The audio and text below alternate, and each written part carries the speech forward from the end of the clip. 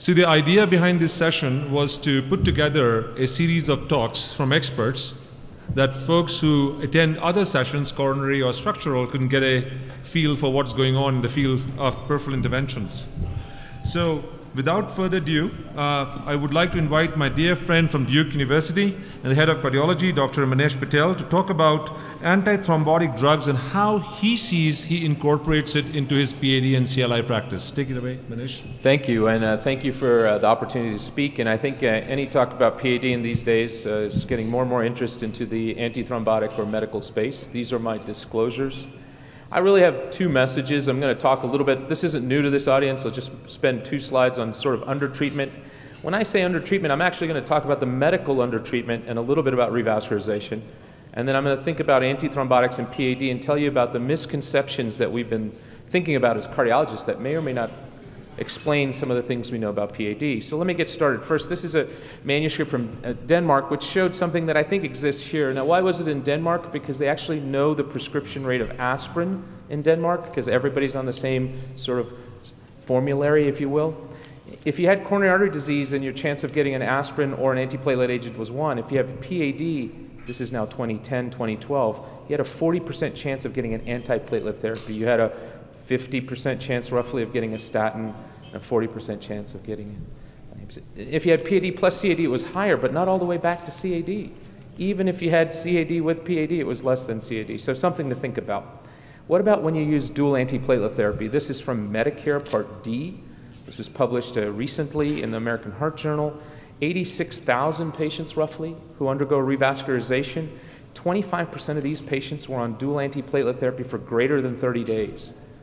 So the majority of patients were not getting dual antiplatelet therapy for greater than 30 days. We can talk about what the right answer is. We may not know that yet. But what's interesting is 20% of patients were not on any P2Y12 after revascularization. And then this is the final one we use often. Shrikh Vemlupalli presented this from Medicare. And this is from 10 years, from 2000 to 2010. Up to 30% of patients didn't get any sort of arterial testing prior to an amputation in the United States. So it just tells you about the unmet need that we're all going to be working on against other things. So let's talk about the antithrombotics. The first misconception. One stronger antiplatelet agent is better than a weaker one for PAD. Well, that means that should make sense, I think.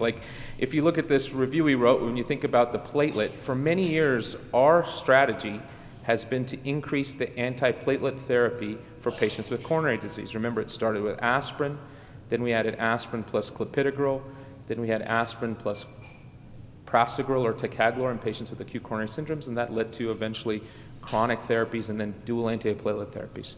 So what's the evidence in PAD? Many of you know this. This is now 20 years old. The Capri trial evaluated aspirin plus clopidogrel, and a little stronger clopidogrel was better. It's about 8.7% better, and then it is better when you think about the PAD patients. It was better, but not impressively better, but it was better. I participated in the Euclid trial with many people. This was a 14,000 patient trial where ticagrelor was compared to clopidogrel in 14,000 patients with PAD, and they were patients who had an ABI or they had had prior revascularization greater than 30 days ago. And the findings of this trial, which was published in 2016, showed there was no difference between monotherapy with ticagrelor versus clopidogrel for the composite of CV death, MI, or stroke, or for CV death or MI, or even when we included acute limb ischemia or revascularization.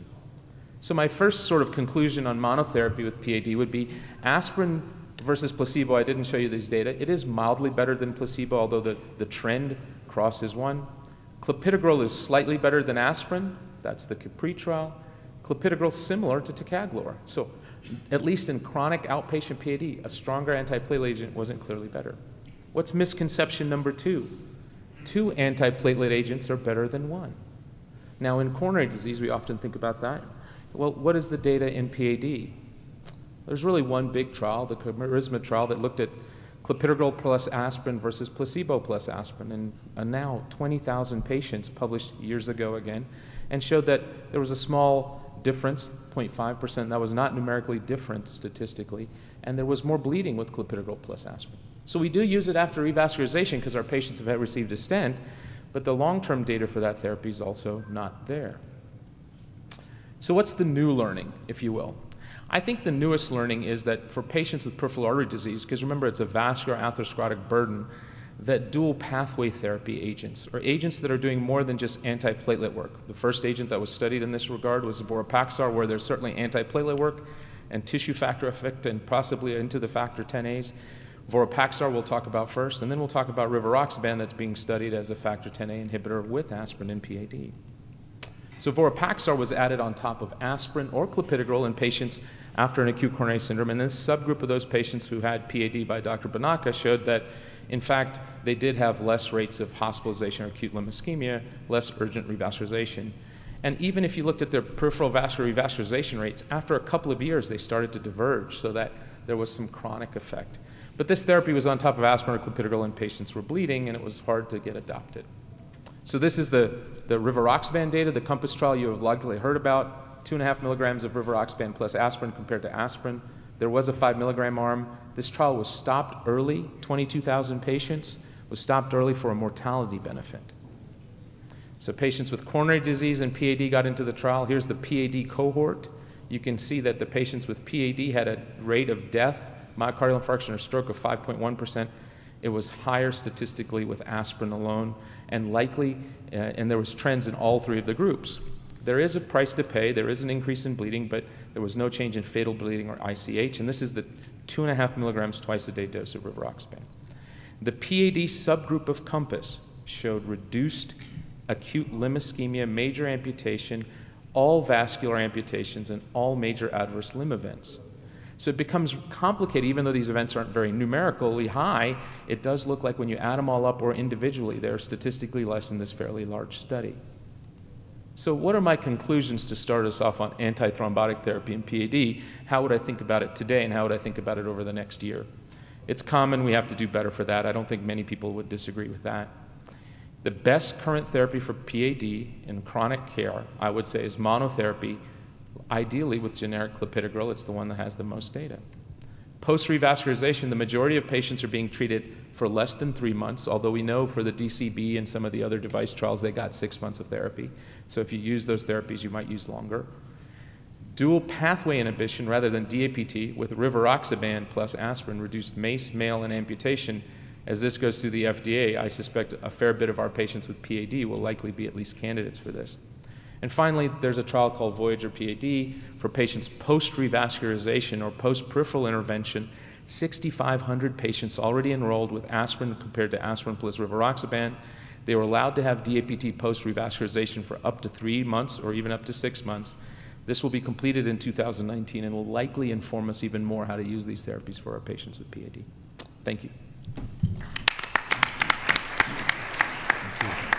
Thank you, Manesh. Manesh is the PI of the Euclid trial, and I don't think anyone could have given this talk with such a large number of volume of information in 8 to 9 minutes. So take a breath, drink some water, and I'm going to invite my dear friend, Dr. Mehdi Shishehbor. He recently presented a late-breaking trial on biologic and cell therapies in CLI, and he's going to talk about the role of biologic therapies in CLI. Thanks, Subhash, and it's hard to follow Dr. Patel. That was impressive, huh? But really impressive data, and it's amazing how we are innovating, meaning that how we're going to change our approach to PAD and CLI. We are going more towards pharmacotherapy rather than devices. So related to this, I wanted to start with this case to highlight the limitation of our approaches. So this is a 65-year-old gentleman who came to us with end-stage renal disease, diabetes, hypertension, all the good stuff, known PAD, and had this kind of a presentation. This level of necrosis, there is avulsion, there is dependent rubor, and multiple risk factors. So we did a ABI and a PVR, and ABI is 0.55. So we said, you know what, this patient has PAD, multiple risk factors, dependent rubor, we gotta do something. We take the patient to the cath lab. And everything looks great until you get to the kind of a below the knee, mid-tibial vessels. And here you see that you have this artery which appears to be peroneal, but ends up to be a dominant peroneal that becomes the PT. This took us a while to figure out, by the way. This was 1 hour of work, just figuring out that that was a dominant PT. But importantly, you see there is no targets in the foot. This patient is not a surgical candidate, and we know that if we don't improve the blood flow, and we go after that toe, we're going to get into trouble, because we're going to start with a toe, end up with a ray, then a TMA, and next thing you know, below knee amputation. So we said, you know what, let's use some of these techniques that we have learned and see if we can try to improve the perfusion in this patient. So we worked hard, and we took what I showed you before and created this. I was very excited about this, Dr. Banerjee. Actually, I was going to send the pictures to my mom back home, because she always complains that I sent you to the United States to become a doctor and you became a plumber, because I always said I'm a plumber. But as I told my secretary to get the pictures ready for me to send it to my mom, unfortunately, the patient came back. And I don't know why patients keep coming back, follow-up, a patient came back, and I was like, oh my God, what happened here? I worked hard. It looked good.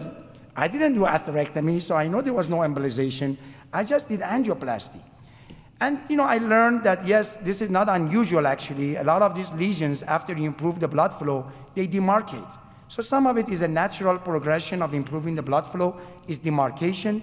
Some of it is that maybe I cut off some collateral flow. But at the time when I saw this, I was like, you know what, I got to look into this and understand what's going on. So I repeated the hemodynamics. Remember, pre-procedure, the patient was 0.55. After the procedure, the patient is 1.04. So I did great. I doubled the ABI to normal. But I knew that the blood flow issue was at the level of the distal foot, not the ankle. Because remember, the ABI only gives you information about the blood flow to the ankle and not the distal foot. So I went after the TBI. Before the procedure, the TBI was 0.24. After the procedure, the TBI is 0.16. And I was like, wow, that's crazy. So I said to one of my former fellows, who is now a big shot, he may be here in the audience, Dr. Bunty, and a couple other ones, I said, you know what, we got to go look at the hemodynamics and look at our patients. How many of these do we have that we thought we did a great job, but yet the distal perfusion is not great?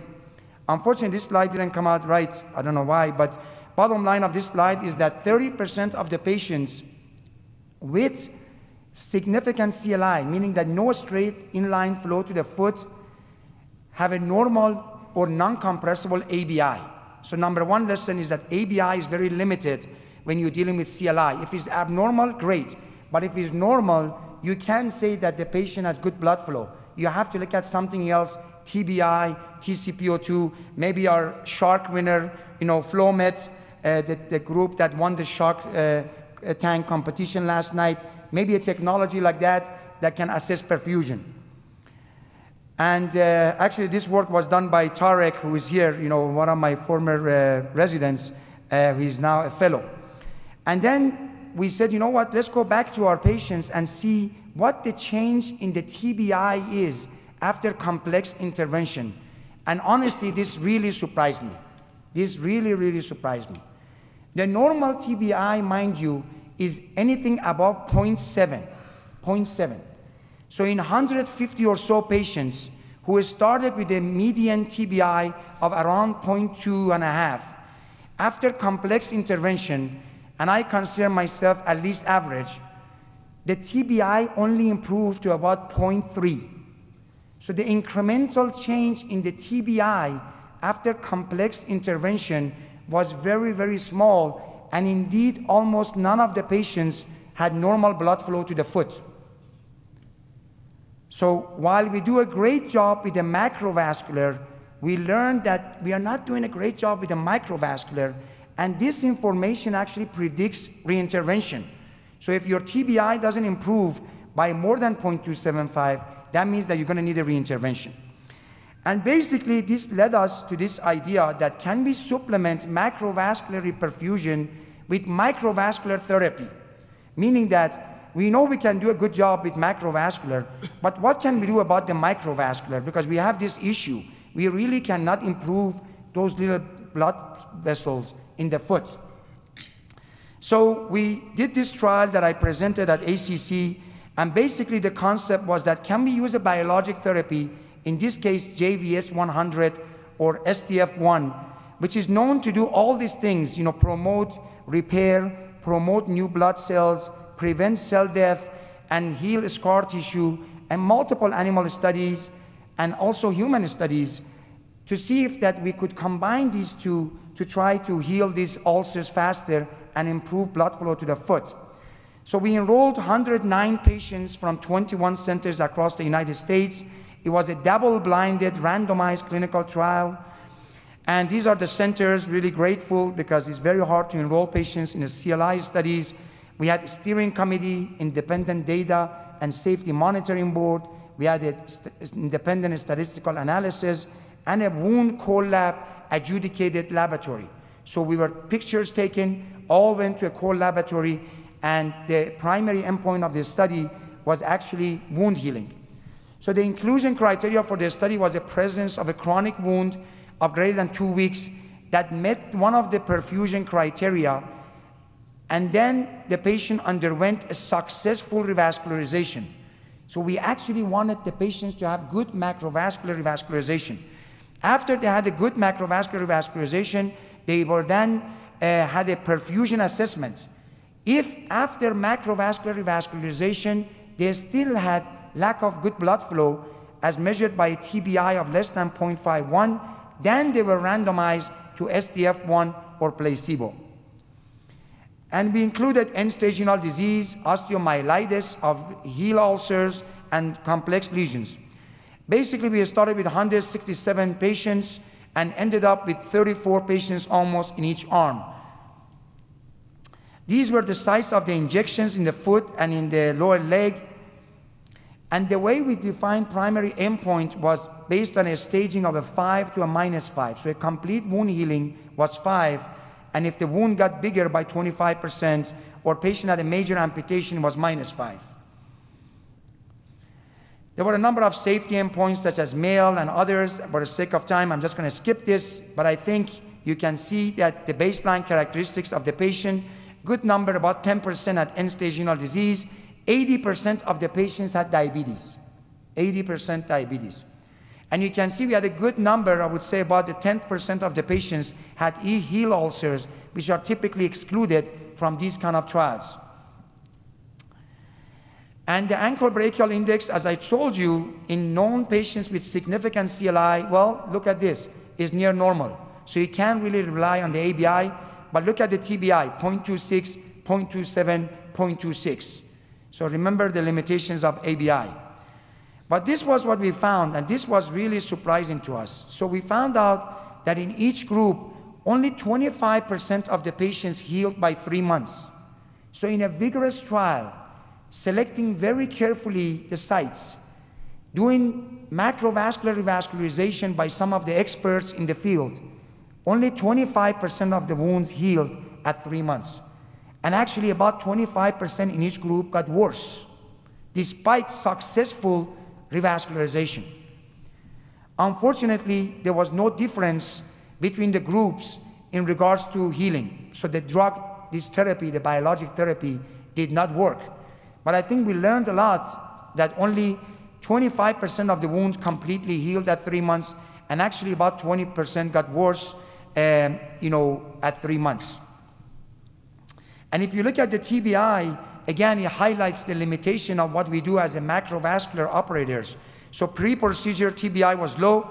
After the procedure, there is some small incremental change, but that did not improve with SDF injection. So we were not able to improve microvascular circulation. So anyway, there were a number of limitations about this study. One of the challenges with biologic therapy is that it's hard to prove that it's working. And this is one of the challenges, but I really think that we need to think this way, either with pharmacotherapy or with biologic therapy, because even though we're doing advanced macrovascular work, is not enough. We need something else to help us with the microvascular. Anyway, with that, I'm going to stop. Thank you very much for your attention. Thank you. Dr. Herbert Aronow couldn't make it here, and Dr. Jun Lee is going to give his talk, and that is comparing stent and no-stent strategies for infrainguinal peripheral artery disease. Jun, thank you for filling in. Thank you very much. By the way, I asked her to do this about an hour ago, so I hope you can't. I actually tried to edit the slides, it wouldn't let me, so. We're stuck where we are. He had nothing to disclose, though.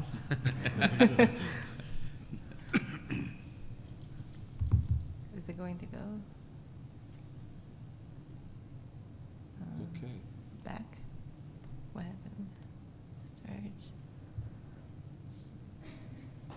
So what I'll suggest, if there is any technical fault, June, take a seat. I'm going to ask our next speaker, Brian, to take over, and I'm going to go and fix your slides. Okay?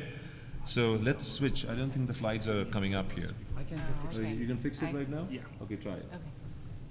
You want to go to the next person? Or? Yes. Yeah.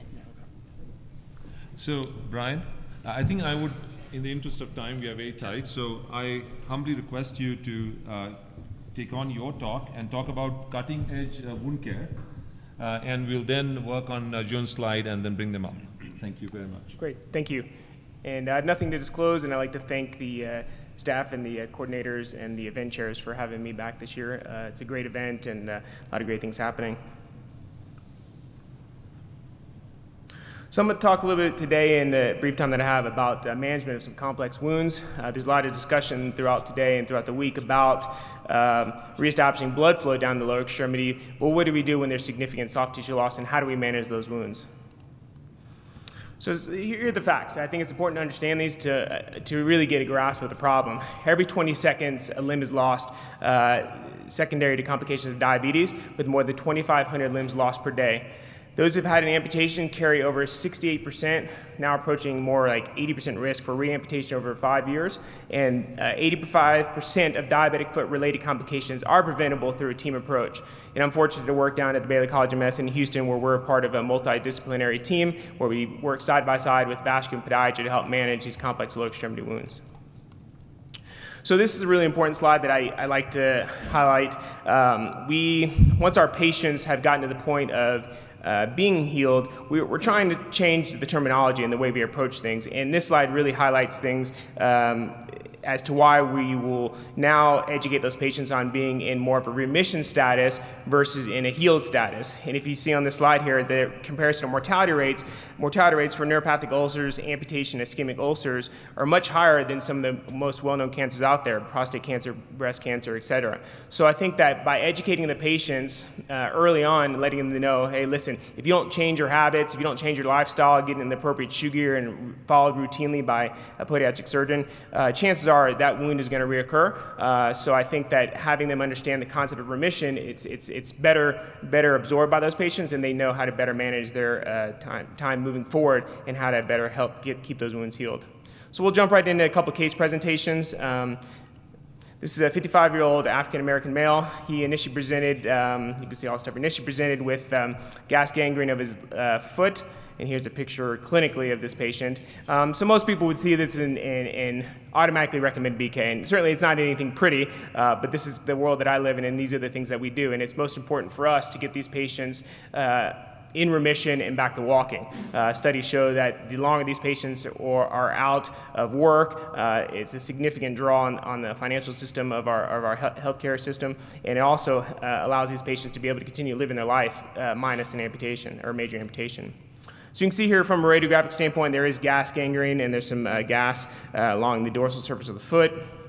The patient underwent an angiogram by our team, and you can see the multiple segmented occlusions here. And here he is post-revascularization, so now he's got flow redirected down to the foot. So this is generally handled in one of two ways. In a lot of cases, if somebody comes in with an emergent infection, we'll drain that infection first, and then they'll go over to the vascular surgery team to have a revascularization performed. In those other cases where maybe those patients are somewhat stable, we'll go ahead and perform the revascularization first, and then we'll go and follow up with footscaping and or debridements and other things that need to get done. So in this particular case, the guy was taken back to the operating room for debridement. You can see we removed a lot of the necrotic tissue. Believe it or not, this is probably one of the most ideal type of wounds because it's on the dorsal surface of the foot. It's not a weight-bearing surface. So these things in reality are a lot easier to offload, and it makes it management of these wounds long-term a lot easier to deal with. So here you see we've taken the operating room, removed all the necrotic tissue. And on the right-hand side, once the infection was controlled, we do these typically in staged debridements. Our average length of stay is about 5 to 7 days for these more extensive type wounds, and that includes staged debridement, usually wet to dry dressings at bedside, and then they return back to the operating room for some type of coverage. And you can see here, this is an application of a bovine derived allograft that we use fairly often for these really large deficits to help basically create a scaffold between the underlying soft tissues and the surface of the foot. And here you see the progression here. This is the that bovine collagen dressing. It's a bilayer type dressing. That top layer is a silicone layer. After about 2 to 4 weeks, will separate from the underlying collagen surface. And here we are now. We have a very active, healthy granular base and a wound that's optimal for a split thickness skin graft. So the patient subsequently went on to have a split thickness skin graft. This is generally our graft of choice.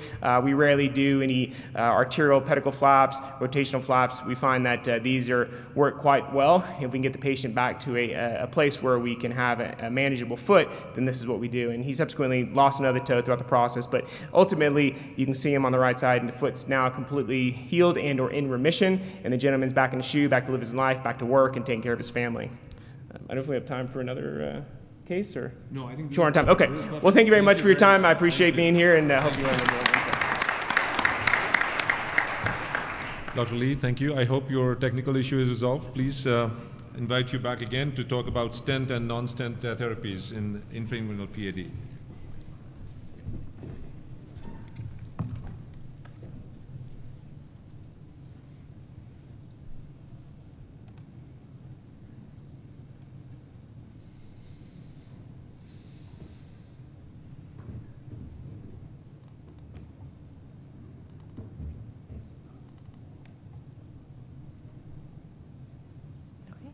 Great, thank you. Sorry about the technical difficulties. Like I said, no disclosures relevant to this talk. So the question for this talk is stent versus no stent strategies. There's a lot of options out there, as we all know, including on the left side here, you can see a multitude of different stenting available, bare metal stents, which includes nitinol, as well as stainless steel stents, drug-eluting stents, cover stents, different techniques that we may also use, including PAVE and crack and tack it. And then the no-stent options, including POBA or drug-coated balloons, plaque modification with atherectomy devices, obviously bypass surgery, and then medical therapy as well. So how do we choose? The SCI consensus guidelines, actually, there's a lot of things that are red here. You can see here, this is actually the recommendation from SCI, of which our panelists are authors of. The DES and DCB are usually the ones that are recommended as 1A class recommendations, BMS being in the yellow, so may be appropriate. A lot of the other things, when you talk about doing atherectomy as the primary treatment modality, that's actually in red. If you look at the second adjunctive, which I don't have it on a slide here, if you look at the secondary adjunctive therapy, atherectomy may be appropriate, and usually it falls within the yellow or orange category. So obviously we, in interventional cardiology and endovascular space, there's a lot of toys to play with. When you have so many things that you can do, depending on the modality that you use, there's a number of permutations that we can use to treat each patient individually. So for example, if you're choosing between PTA, DCB, and stent, just bare metal stent or a nitinol interwoven stent, if you use 3 different options, there's 6 different ways that you can treat this patient, as an example. A nice meta-analysis came out in 2017 comparing the different modalities, and all of it actually essentially all are compared to balloon angioplasty as our kind of baseline treatment modality here. So our options then for treatment can be summarized from either a 30,000-foot view or a little bit more granular, which we're going to talk about in the next slide. So for endovascular treatment in the femoral popliteal lesions, you can either go with a stent-first approach with angioplasty and then subsequent stent. And as we discussed, there's a number of different stents that we can employ. If you approach it with a stent-free technique, meaning that the goal is actually to leave the patient with no stent, then we try to optimize the lesions using either angioplasties, specialty balloons, or even atherectomy, and then ultimately trying DCB, and then using stent as only a bailout strategy.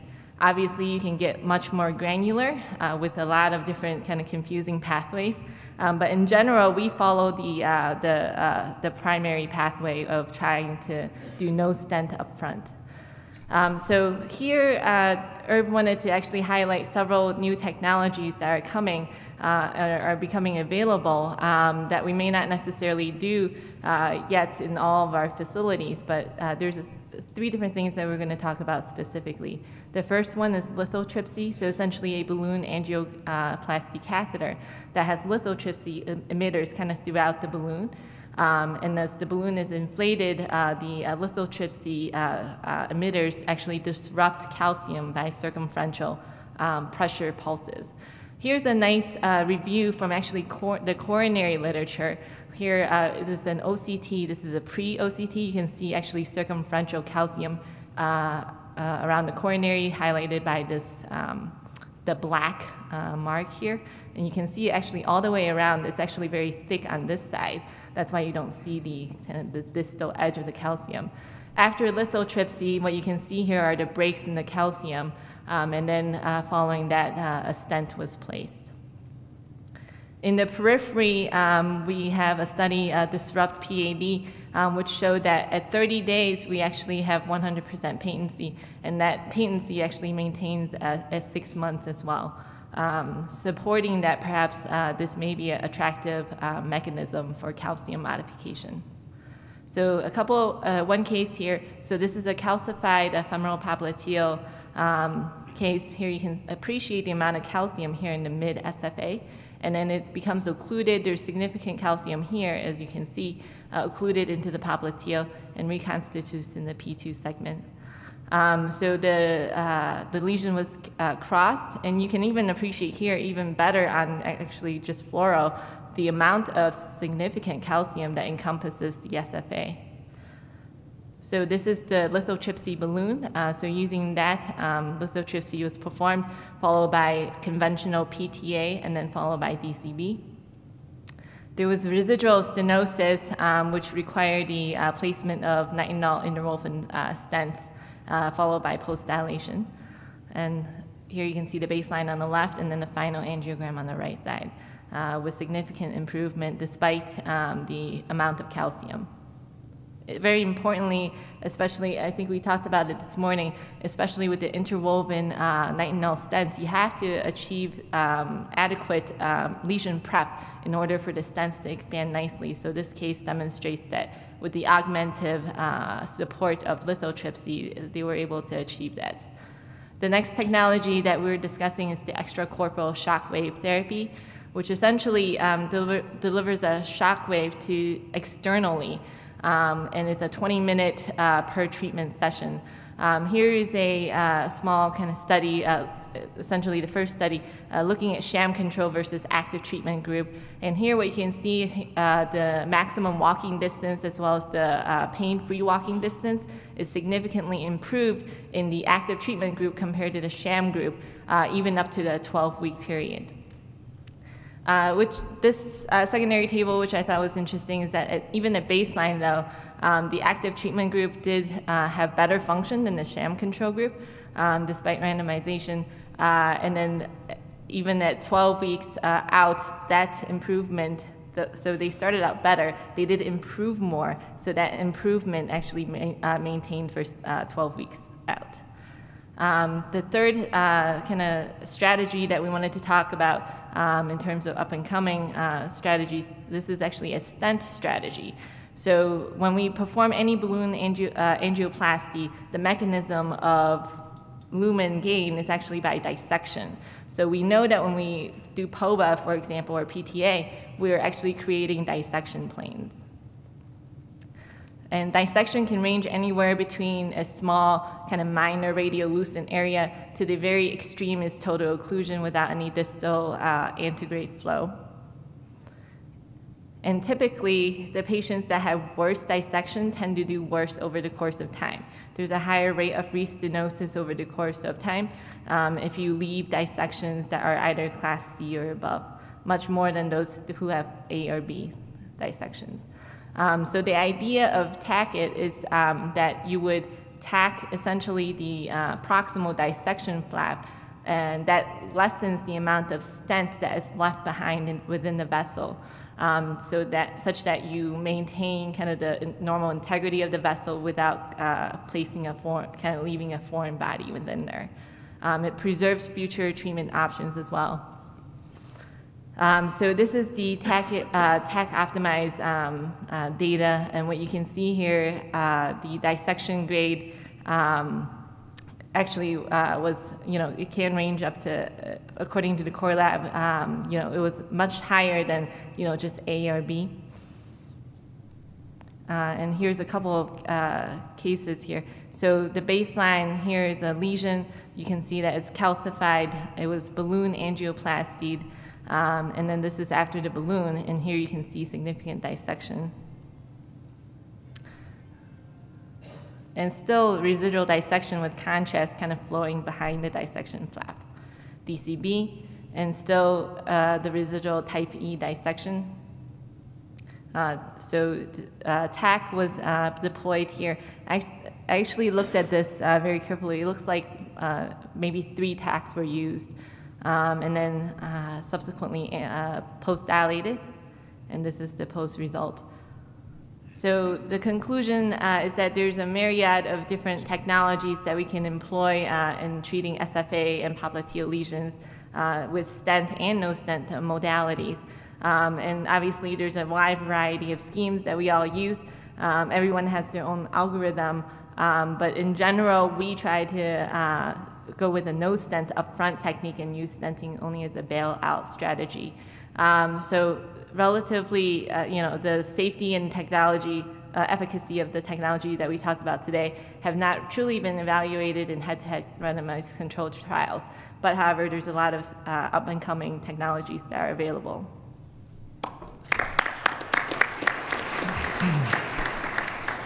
Dr. Lee, I wouldn't have ever said that you prepared in an hour. That was fantastic. Thank you very much. Let me invite none other than Dr. Thomas Zeller to talk about and define what he believes is cutting-edge endovascular therapy. Dr. Zeller, thank you for being here. Well, thank you for the invitation. Well, my intention is not to talk about a specific treatment modality. It's simply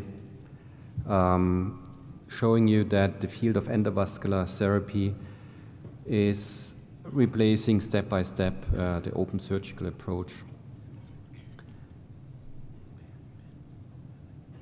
So, okay, let's go ahead. So what is cutting edge endovascular therapy? Yeah. So we are covering more and more the last domains of vascular surgery. One of those domains is the common femoral artery. Well, it's considered as being the gold standard for surgery due to the acute success rates, which are almost 100%, reported patency up to 95%. However, there are some side effects which are not essentially benign. There's a 30-day mortality of 3.4% reported in recent literature. And there are minor complications which are sometimes not trivial, up to 20%. So endarterectomy is not a benign procedure as previously believed. What are the options of endovascular treatment? Well, mainly balloon-based, in some cases also bare metal stents implanted in a registry we published recently. You can see, well, restenosis rate is not really convincing. However, if we are looking on primary stent approach and atherectomy approach in this location, the outcome is becoming better regarding TLR rate. So at that time, no DCB, no DS was used. What we know from a published randomized controlled trial from France is comparing stents with open surgery, that what is not really surprising, morbidity rate at 30 days is favoring the endovascular approach. If you have not to cut, it's more safe and more benign than implanting a stent via an endovascular approach. And besides that, there was equal clinical and technical outcome reported at 2 years by trend even favoring the stent regarding freedom from reintervention, patency rates. So there was no clear benefit for the open surgical approach in the presence of stents. The key problem is stenting the right decision? What about directional atherectomy? This is a case done a couple of years ago by one of my co-workers. Atherectomy had been done. This was the result due to the haziness at the origin of the SFA. A stent was implanted, and this is the outcome in 2010. And 4 years later, we could perform an angiographic control, and you can see that there is a slight narrowing of the common femoral artery and also some near-intimal proliferation in the SFA, but there was no significant stenosis. Of note, no DCB was used at that time. And this is a summary of our follow-up data of endovascular procedures done based on atherectomy with and without drug-coated balloon angioplasty. And this is the outcome at a mean follow-up of almost 30 months. So we had a 15% reintervention rate equally distributed between endovascular and surgery. We had a clear improvement in Rutherford class and in ABI. And this is the background of the ongoing PESTO CFA trial, which is comparing an atherectomy plus DCB-based endovascular approach with open surgery. It's a study enrolling 306 patients in total in 10 sites in Europe, and the primary efficacy endpoint is primary patency at 12 months, and the primary safety endpoint is the 30 days event rate.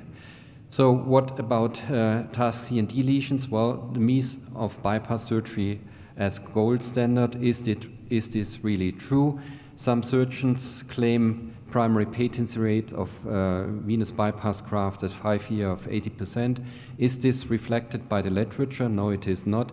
Bypass primary patency rate at 12 months is plus minus 78%. This summarizes venous grafts and prosthetic grafts. The problem is, what is the definition of patency in surgery? It's flow or no flow. This is data from Garcia from Belgium. He looked on patent bypass grafts at 1 year based on the definition of binary restenosis, which is used for endovascular procedures. A 78% primary patency did drop to 70% if we use the strict duplex criteria. What data do we have comparing bypass with endovascular approach? This is prosthetic bypass against Viabahn, and you can clearly see this is old data already published in 2010. Up to 4 years, there was essentially no difference between a bypass graft and the Viabahn. This is recently published work from the Netherlands comparing intended venous bypass graft against Viabahn. It's a small study, but anyhow, the outcome is not really surprising if you look on the morbidity rate at 30 days, clearly favoring the endovascular approach. However, if you look on the 1 year primary patency, you can see in green that's the endovascular curve, and in blue that's the venous bypass graft curve. And there's essentially no benefit for the venous bypass graft. The outcome of the venous bypass is less good as previously self-reported in the surgical literature. Another study looking on the comparison between silver PTX and prosthetic bypass graft.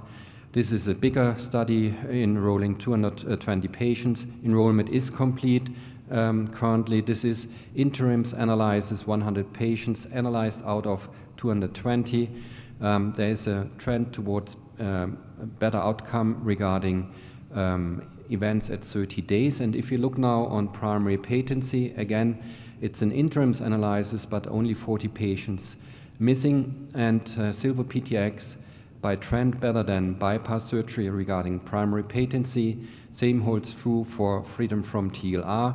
And if you look now into the data of 50% of the patient population at 2 years, there is no change in outcome. Still, there is no significant difference favoring the bypass approach in task C and D lesions, and this difference by trend is better favoring the endovascular approach. So in conclusion, new generation endovascular techniques obtain similar technical and clinical midterm results as compared to surgery in common femoral artery and task D femoral-popliteal lesions, provided the same diagnostic measures are used.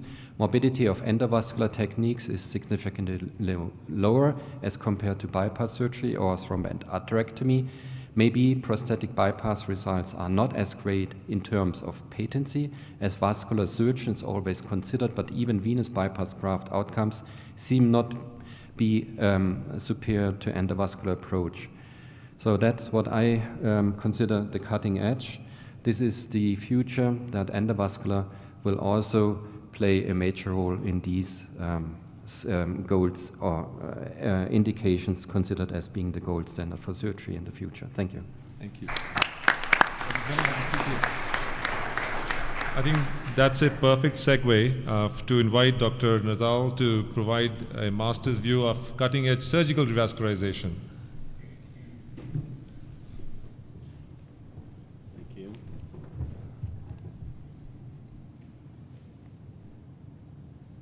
Thank you very much, and it's difficult really to follow Dr. Zeller. If I have to listen to Subhash and Mehdi, my friends, they want me to say there's nothing in you. And, but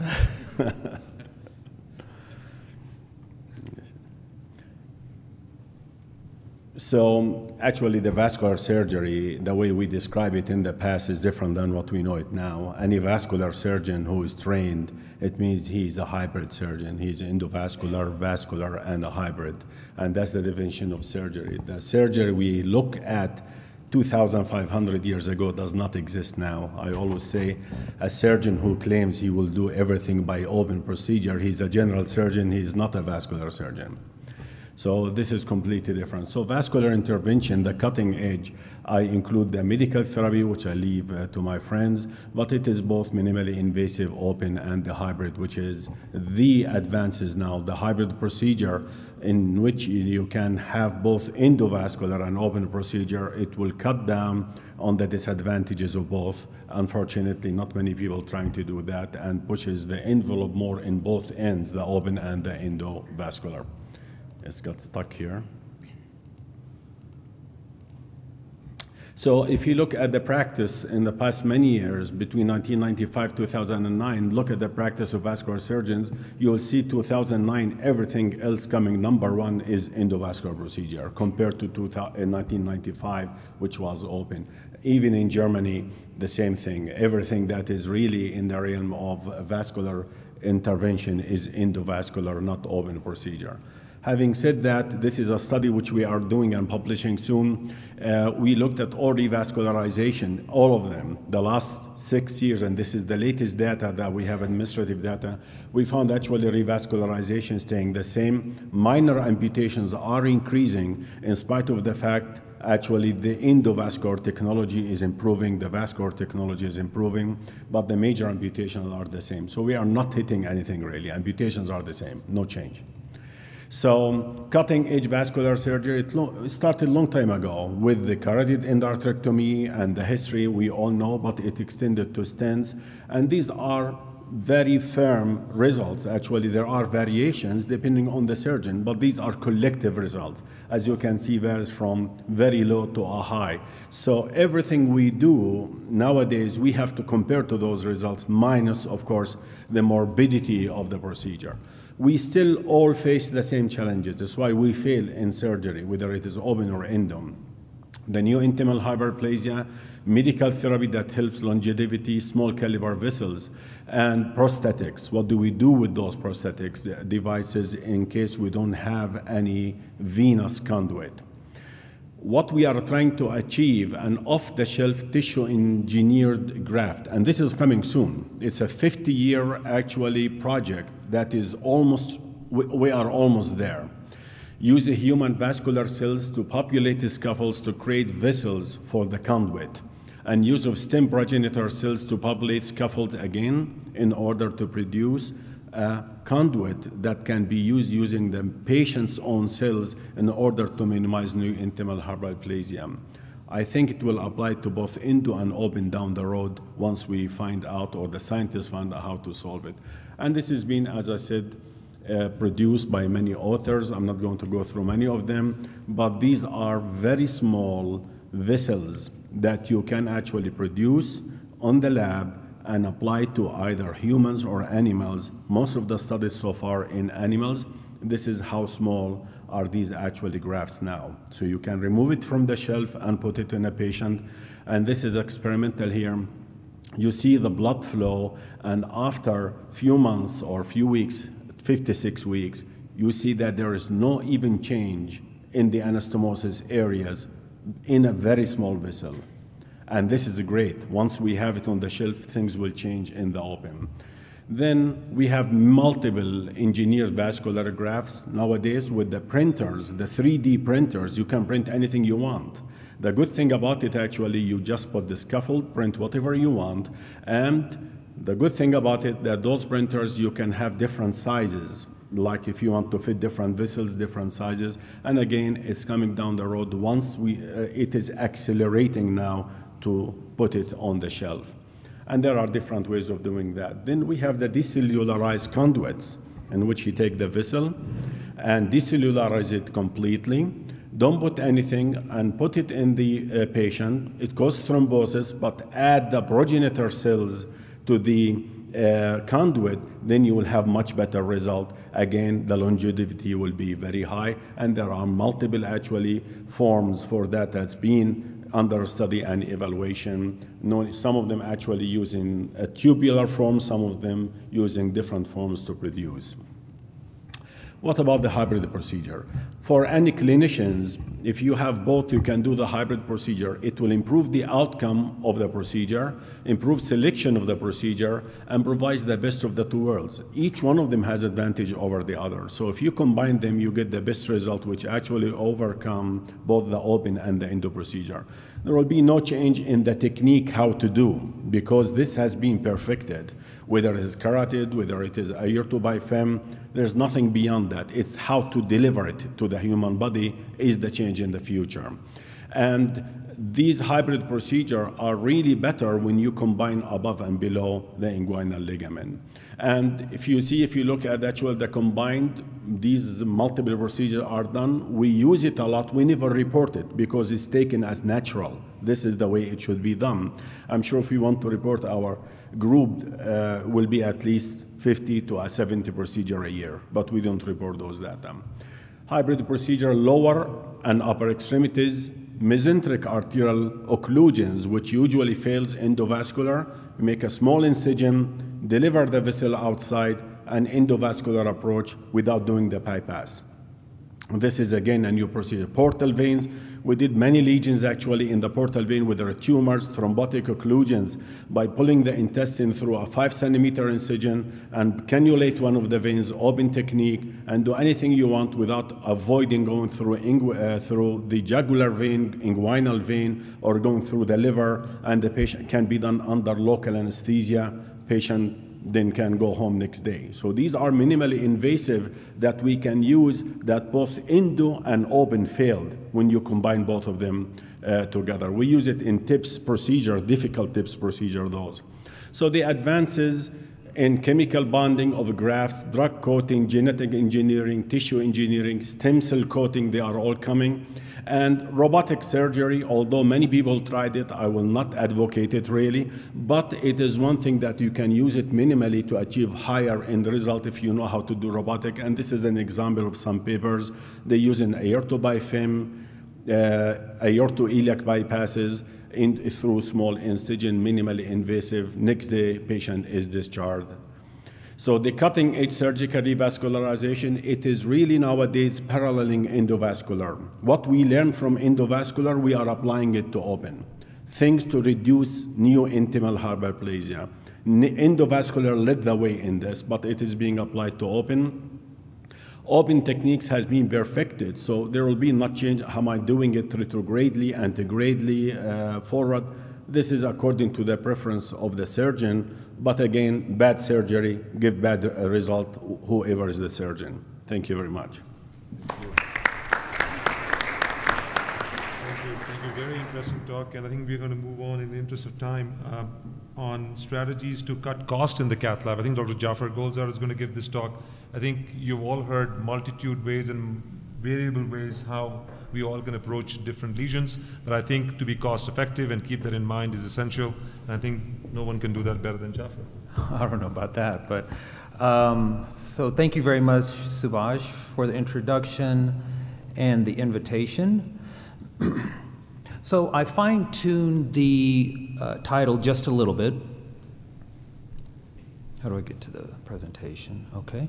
So I fine-tuned the title just a little bit because I'm not in an outpatient lab, I'm in a hospital-based lab. And so there is a difference on your motivation and the ways that you would save money, I believe, if you're an outpatient lab, but I don't have one. So we're going to talk about how to save money in a hospital-based lab. And these are my disclosures. So you would think, why is it important? Why is it important to say, you know what, I really want to do a good job and save the hospital money? Well, it is important because you want to build a reputation as a responsible steward of the hospital. This gives you leadership positions. This gives you ability to bring in new technologies. And a positive influence for the hospital brings you to a different stature for that hospital system. So when we think about cost, it's actually more than just cost, right? It's about total revenue. That's what the hospital cares about. They talk about total revenue, which is the revenue that you bring in for each case minus the cost of the procedure. So we have to think about both. So I'm going to kind of delve into both of those. Now, how would you start doing this? If you say, yeah, you come away from this talk and say, yeah, you know what, this is probably important for me and for my hospital, how do you do it? Well, the way I started is the first thing I did is I went to our cath lab manager and I said, I want to see the cost of my procedures and I want to see how much I brought in for all of those procedures for the past quarter. So I did that when I first came to this hospital and I track it even now. And the reason that's important because we learned a lot of things actually, because I was one of the first in one of the smaller hospitals to start doing a lot of these procedures and they didn't know how to bill correctly. So for the first 6 months, they were losing money for atherectomy procedures because they were billing them as angioplasty procedures, and they weren't aware of that. So we had to go back to our billing department. They made those changes, and so that's important.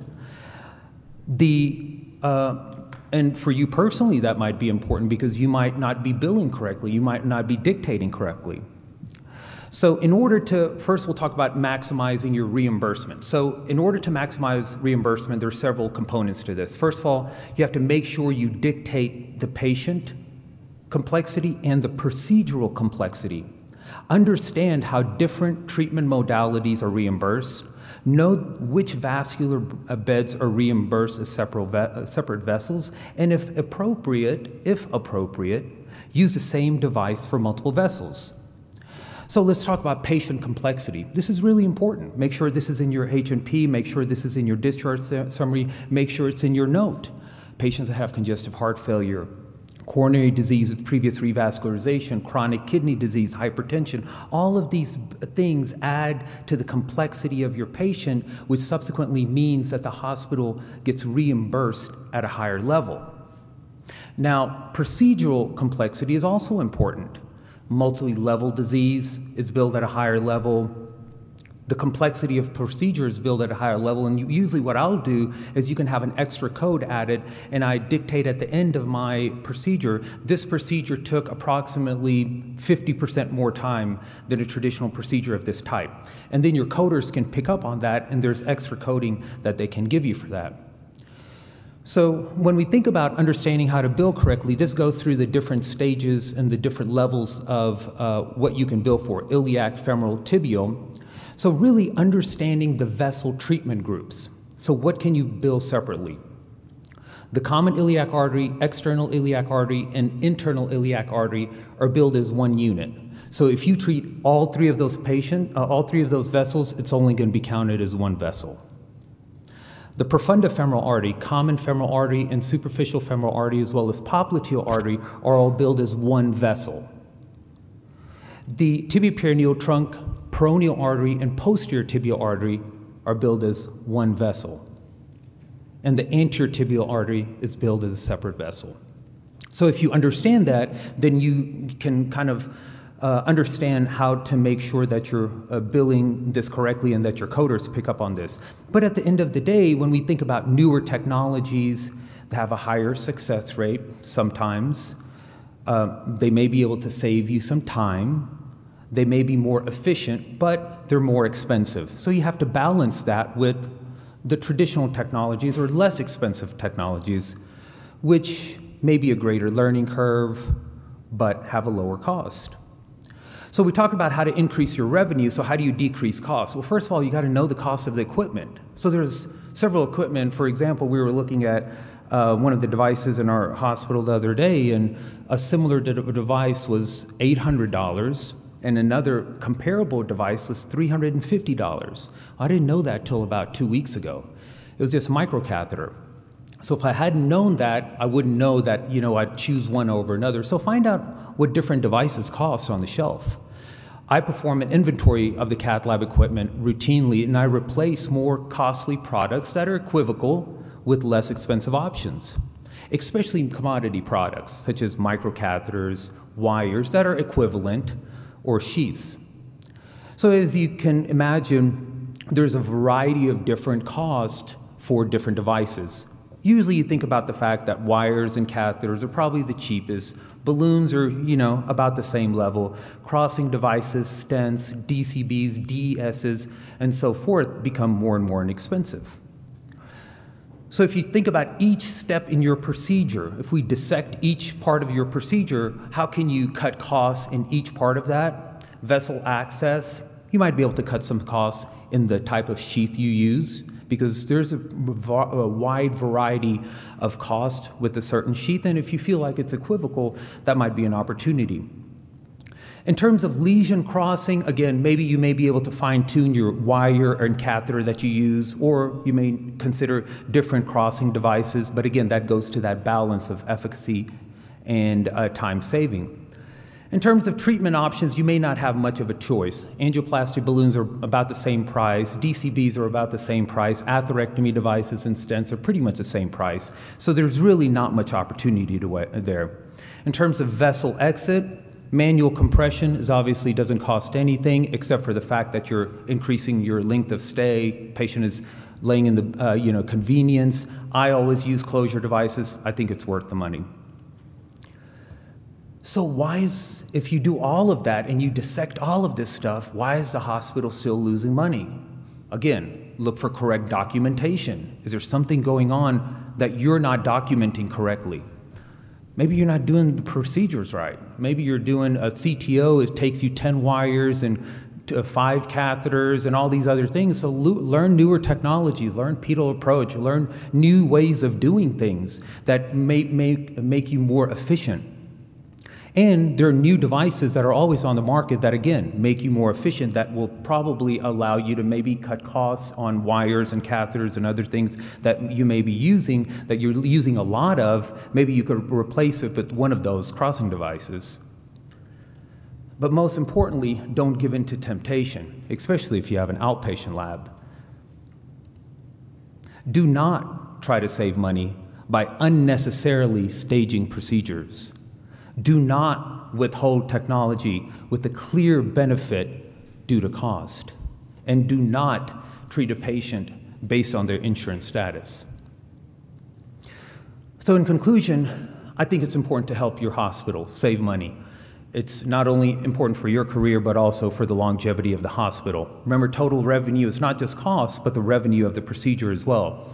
Understand how to maximize your billing and coding, your reimbursement, cut costs by choosing less expensive commodity products. Understand that there's a balance between cost and efficacy. Look at the global picture. You may lose money in certain really complex cases, but in general, you'll look at the bigger picture and it'll still bring you patients if you're having successful cases. And at the end of the day, do what's right for the patient and you'll always win. Thank you. Thank you. Those were words of wisdom. I would just add to that, cost saving is the probable consideration of R2P that might let patients go off the hospital sooner. So the next talk is really intriguing, Gary. We are very interested in hearing how does sequence of processes gel into an endovascular practice talk. So please enlighten us. Is it a benefit or a curse? Thank you very much. These are my disclosures.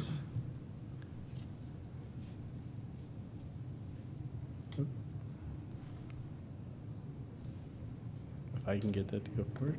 There we go. So, supply chain. I'm not sure how many of you guys even know you have a supply chain. But is it a blessing or a curse? But you got to learn how to use it to your advantage. Again, these are my disclosures. Dealing with competition in healthcare is really problematic. As you can see from the last talk, there's a lot of different drivers that everybody's having. But realistically, we need to be able to work together so that we can actually start to save money and do what's right.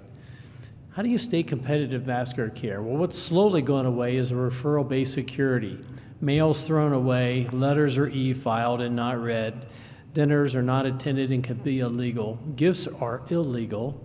Separating yourself by being the best is sometimes very difficult to communicate.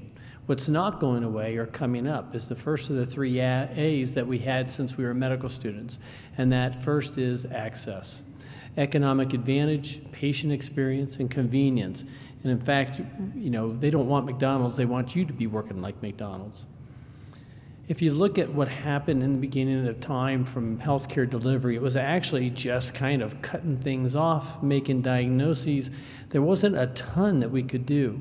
And then we turned into the technological era where we had lots of things. We had Army Swift knives, we had operating rooms, we have catheterization laboratories. We have everything we can do to try to make us look glorious as to what we do. I'm not sure our outcomes really have changed that much, but we certainly look a lot better doing it. Why don't we have socialized medicine in the United States? That'd make it a lot cheaper, right? Well, if you really look into this and see why, it's because this is what Stalin said. If you want to control a person's health, you control the person. And Reagan said there's no more better way to get socialism than to do it with socialized medicine. So that's why we don't have it in the U.S. But what we do have is just outstanding costs. Our average spending health per capita is way too high. When Mike Backrack was still working in the operating room, these were the kind of, I'm just kidding, Mike. These are the kind of bills you used to see. Look at that. The operating room fee was $5. But look at the Medicare fraud. Professional discount, $8.85. You now go to prison for that. Things have changed. What other things cost in 1942? A car was $1,100. Gasoline was 19 cents a gallon. Bread was 9 cents a loaf. The stock market was at 119. The average annual salary is $2,400. The minimum wage was 30 cents per hour. Now, what about 2009? If we had kept the inflation that we've seen in medicine in the basic everyday things that we buy, a dozen eggs would cost $85, a roll of toilet paper would be $25.67, a pound of butter, $108, a pound of bacon, $129, a pound of coffee, kind of close to today, $68. What things cost in 1942 compared to what they are in 2009, look at the difference. And that's what we've done to healthcare in the United States and around the world. We should be ashamed. But what of the current system? We act like there's a bottomless pit, ladies and gentlemen. We are broke in the United States. We're broke in the world. We have an elderly population, and we're throwing tons of money at people, and we have our kids to support. We're going to have such a huge deficit that our kids are going to be in debt until their kids and their kids get around to it. Our medical costs are absolutely non-sustainable. We are over 20% of our GDP. If you look per capita, again, it's much higher than the rest of the world, and even theirs are too high. If you look at the total federal budget, most of that's on health care. It's much more than defense. Healthcare delivery then is under pressure. There's economies of scale. You're seeing physicians being employed, and if you think that isn't a plan to then control us, you're crazy. And there's a volume to value focus, which if you're at my hospital and is your hospital the same, it's primarily looking at that bottom dime. But we have to be less a part of the problem. We do unindicated procedures as physicians. We play for restenosis sometimes. I can't believe I was at a vascular surgery meeting, and the vast majority of the audience, when there was a good plain balloon angioplasty result on a long lesion, said that was good enough. We're doing the highest reimbursed procedures when not needed, unnecessary testing, dealing with procedures, deals under the table related to device use, et cetera, et cetera, et cetera. So we all should be ashamed because we then allow everybody else to say, well, if the doctors are doing it, we as hospitals can do it. They're a Ponzi scheme. And if you look at industry and pharma, they're making huge profits. So we as physicians have to be a driver for change. This cartoon is too brief. Just look at it in your cartoon thing. Supply function does a lot of things. They help you get your devices. They help you have materials so that you can do your work. They do a lot of things, inventory control, logistics, a lot of things like that. But the reality is there's historically separated from reimbursement. I remember when I told them, well, there's a pass-through code for drug-coated balloon. They said, we just deal with acquisition. We don't think about the reimbursement. Little insight into the important stuff. Pacemakers are all the same to them. Promotions are driven by cost savings. They have the 2.5-year rule on administration. In 2.5 years, I want promoted or I'm out. So they never do anything but cut costs. Trying to build programs is very difficult in that time frame. If you negotiate negotiating is a big part of their job in supply chain. Little insight into research and relationships. They have no idea about your doctors, your other companies, research, those kinds of things. And they actually have little insight into advancements. Remember, the only thing they can get from a company is what's on IFU. They can't look at off-label because that can't be presented to them. Now, there's upsides to a functional relationship with supply chain. You can be more competitive with the payers. If you can get the price on your devices down, you're more competitive in the future with your payers. There's less emotion. I mean, oh my gosh, how many different scoring balloons do we have to have on the market at a huge amount of money with no freaking data? Is that crazy? But we're buying it all the time. Well, then drive down the cost with your supply chain. We can get the physicians out of awkward moments by working through supply chain and not only by yourself. You can help drive more uniform procedures to help with procedural evaluations and outcomes on a local level. If you're all doing the procedures somewhat similarly, you can measure your outcomes locally in your community. If you're all doing something different, whatever you want to do, you can never figure out what's going on. You can never adjust for inequality.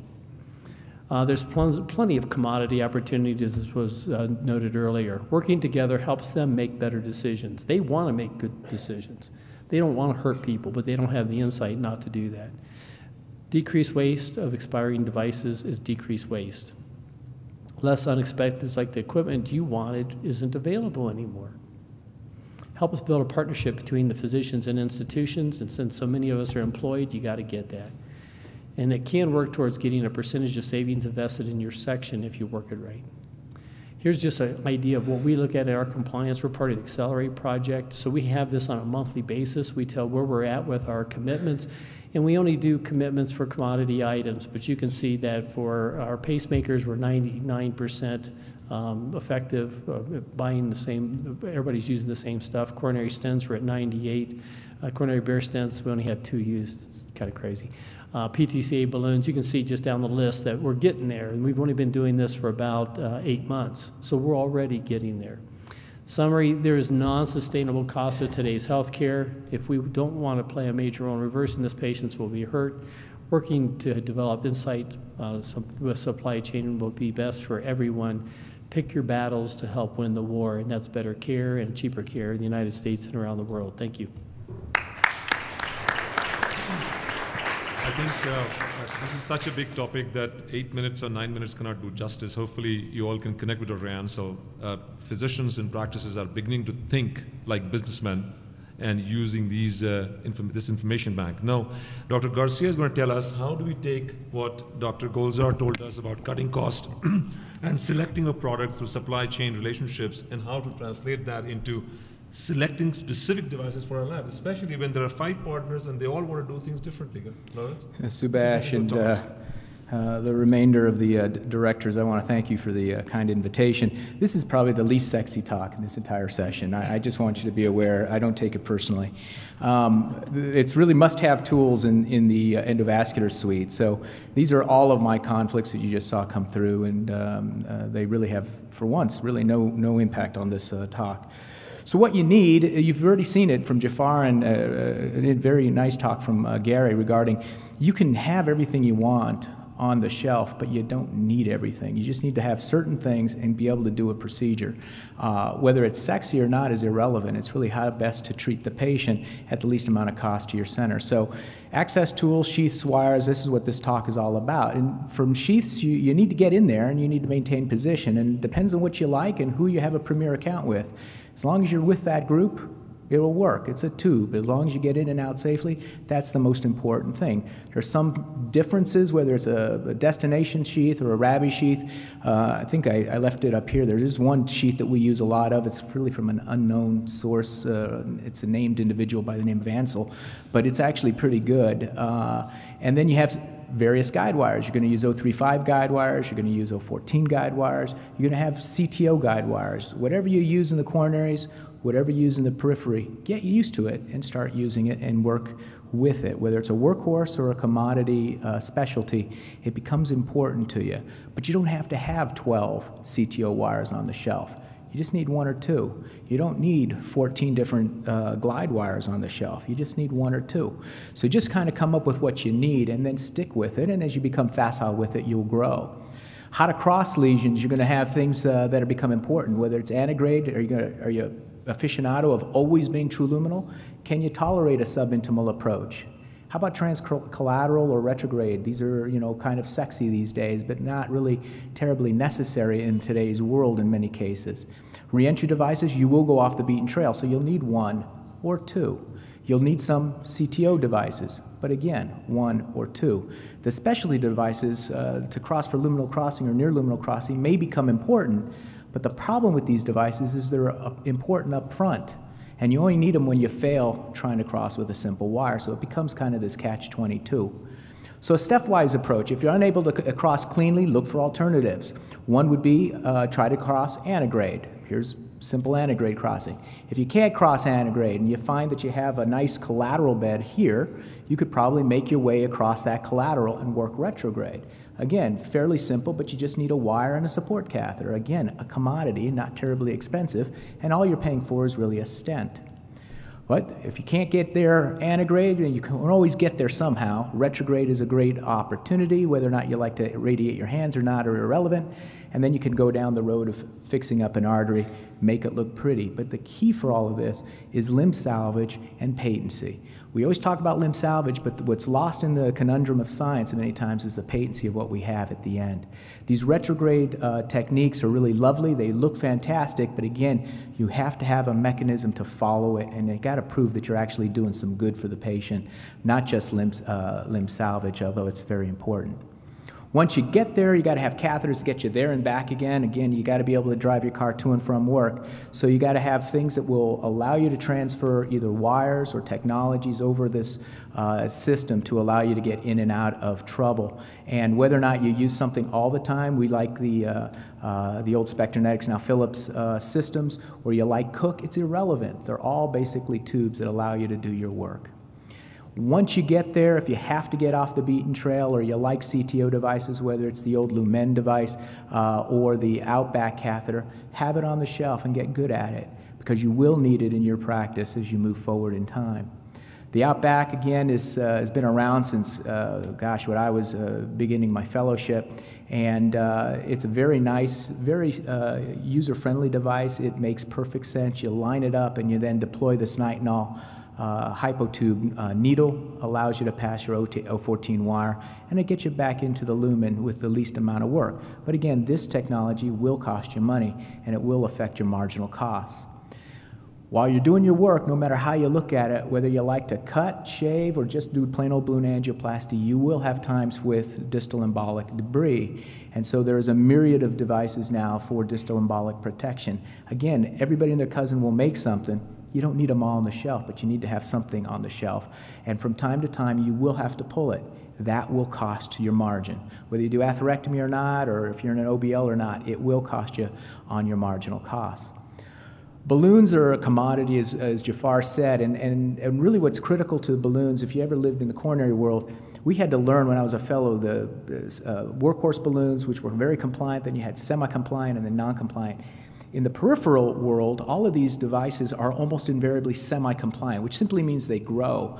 But what does that mean, that they grow? What they have is differential expansion. You have to remember that there's resistance to expansion, and then there's least resistance to expansion. And where the balloon will expand or grow is in that least resisted area. And so you'll get differential expansion, which leads to dissections and potentially perforations. But some of the devices that we have, the Dorados or Conquests, are non-compliant. They're made out of Kevlar, so when you dilate them up and they go to the certain size, and they're always going to be that size, so they can crack fairly resistant or recalcitrant lesions. And both styles can go to high pressure, but you have to note the rated burst pressure in any balloon. And most devices, even today's 035 devices, are almost invariably exceedingly deliverable, much more so than they were in the past. So when things just don't get you there, you're really going to need some help.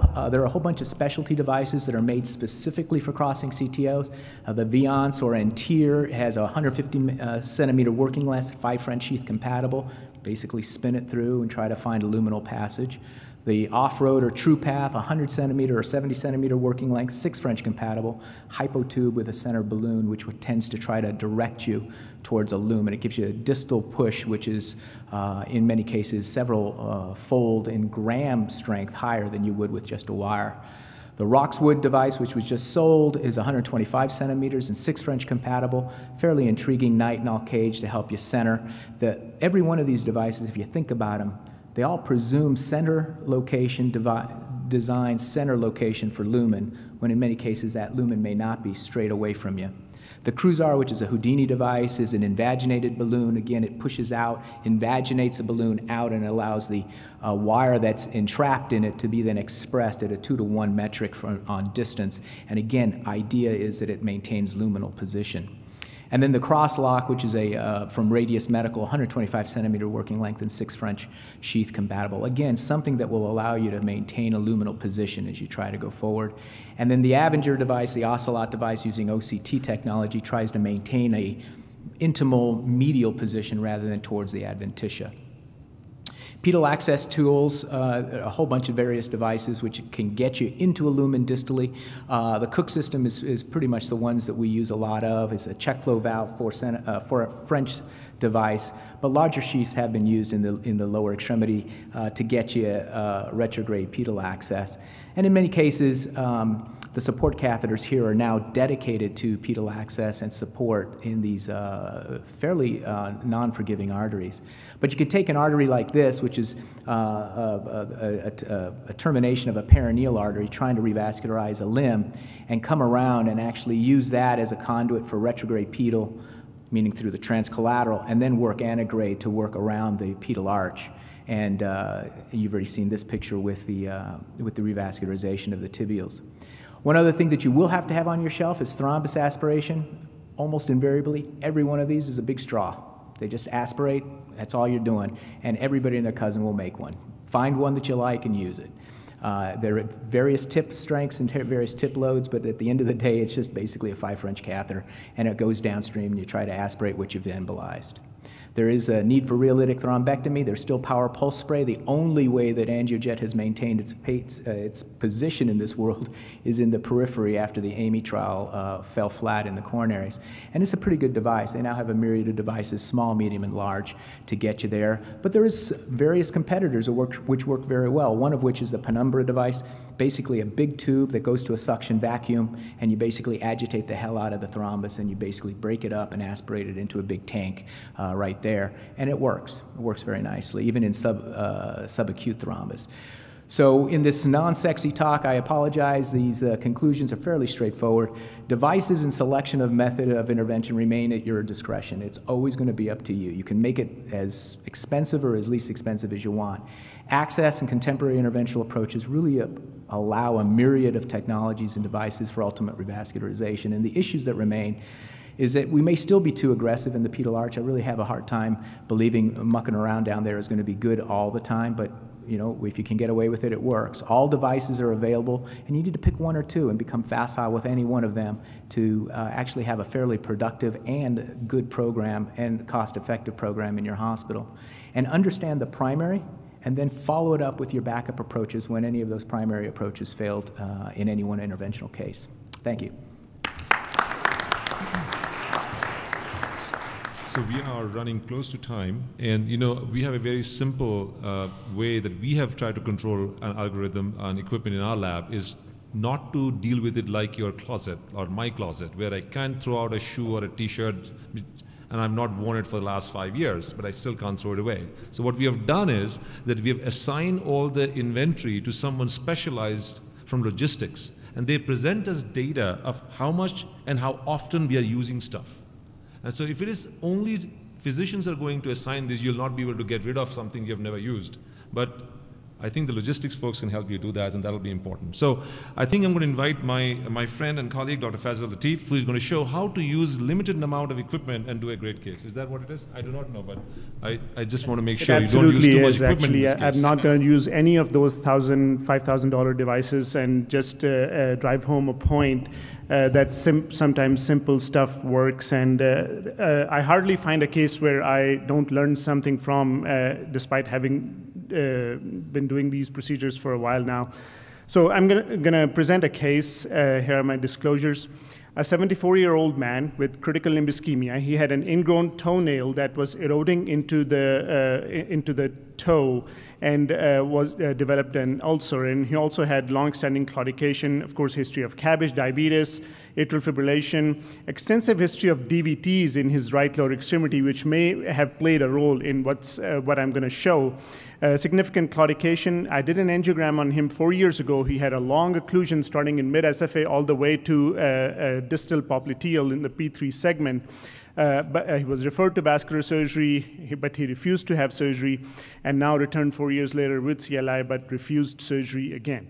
So here is his angiogram. You can see how this long occlusion goes all the way down until the P3 segment, and here is the reconstitution, and you can see the TP trunk AT is gone, and then there are the PT and the peroneal go down all the way to the foot. So basically, I was again not very hopeful that that we will cross true lumen to true lumen, but I used a looped glide wire. And it crossed fairly reliably until just after the entering into the P3 segment, where I straightened the wire and exchanged it for an 018 wire, but the wire ended up in a large collateral. You can probably notice over here that the wire doesn't seem to be going quite where the peroneal is, but it looked fairly good, and I tried multiple times to enter a good distal vessel, but I couldn't. At this point, I did not want to give up the progress because, we have crossed the popliteal. So I thought even if I'm able to revascularize the popliteal segment, it would benefit the patient to some extent. So I did PTA of the SFA and popliteal using a photo balloon, and this is what I got. So basically, there was not good flow, maybe a perforation, maybe an AV fistula, because as you can see that there is some flow going back, and you can notice over here that this was going below the knee, extending down as well. So I was confident that probably our reentry is okay up until this point, but then this segment was not looking good, and then our wire was not in the true lumen distally. So anyway, I decided, I thought that the origin of the AV fistula is above the knee, so I decided to put in a covered stent.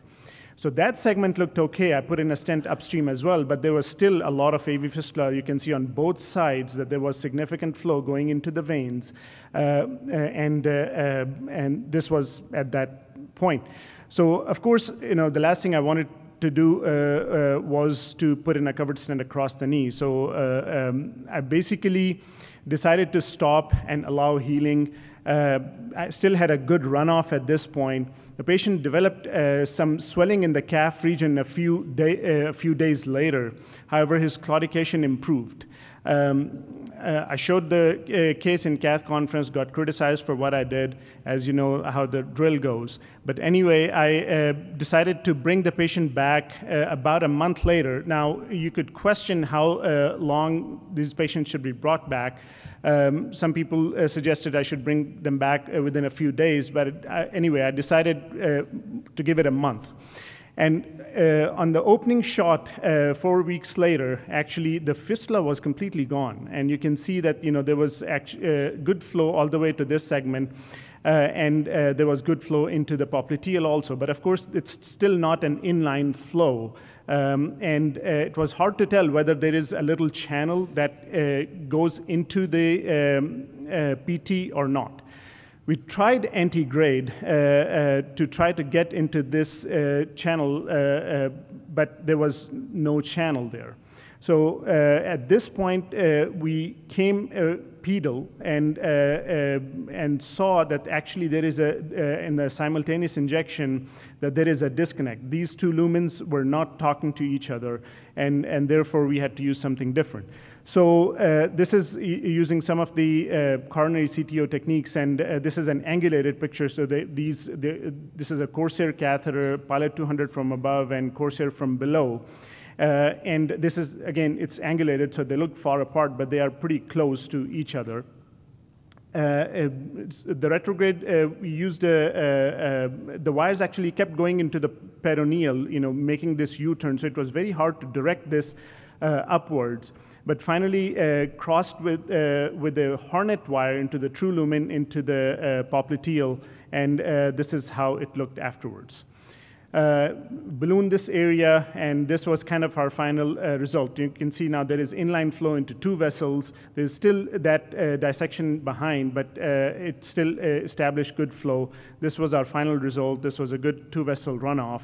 And so basically, this was our final result. So what I learned from this case was that some of these AV fistulas and that extensive history of DVT may have played a role, since these patients' veins are bigger, maybe they are closer to the artery, and therefore these have more tendency to form if you get subintimal.